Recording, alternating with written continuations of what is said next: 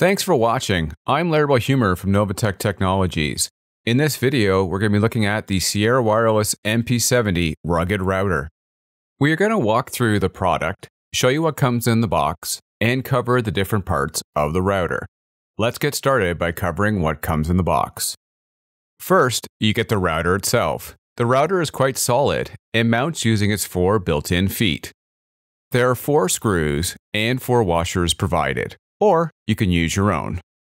Next, you have a quick start guide, which covers the 5 steps to get your router set up. We will cover the first 2 in this video.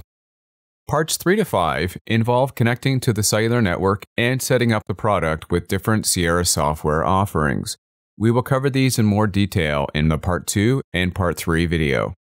And finally, there's a DC-powered cable that is ideal to be used in mobile environments, like in the case of a vehicle deployment. Let's move to looking at the front of the router. Starting on the front at the left, this is where you would insert the SIM card to allow the router to gain access to your cellular network. You first start by removing the cover with a screwdriver. Once you have removed this door, you can easily access the SIM slot. Next to the SIM door is the reset button. This is used to reboot the router in the event of an issue. Let's move over to the 6 LED lights on the front of the router, starting from the left. The GNSS light will be green to indicate that you've acquired an active signal for GPS-based tracking. If it is flashing, it does not have a solid fix. The second light is for Wi-Fi.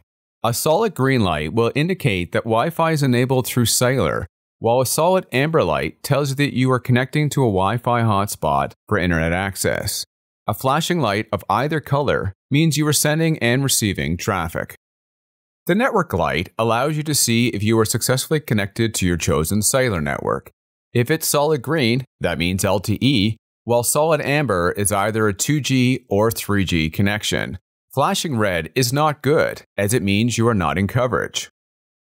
Related to the network light is the signal light, which will let you know how strong of a cellular signal you currently have.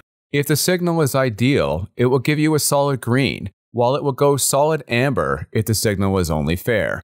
You never want to see a flashing light, as this means little or no signal at all. When you are successfully passing data, the activity light will flash green when transmitting over Ethernet or Wi-Fi, and red if it's using the serial port. If you happen to be doing both at the same time, it will flash amber. The final LED light on the router shows the power level. No light means you have little or no power, while solid green means sufficient power is being delivered. It may also be solid red if you are in standby mode.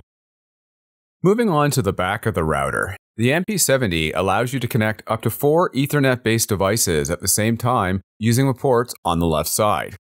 It also provides a mini USB port for you to connect a device.